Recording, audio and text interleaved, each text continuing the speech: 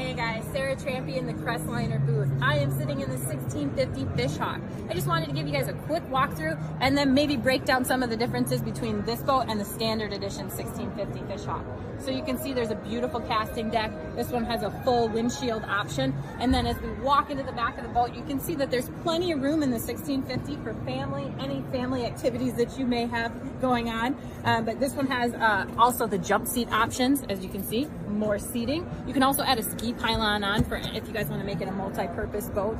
And then the 1650 Fishhawk, you can get a 115 horsepower motor versus the standard edition, which goes up to 90. So you can choose if you want the added extras of the double live well, the little extra horsepower, and then the jump seats and the ski pylon in the 1650. Either way, they are both great deep V fishing boats. They are fishing machines. If you guys have any questions, drop them below. Crestliner will get back to you.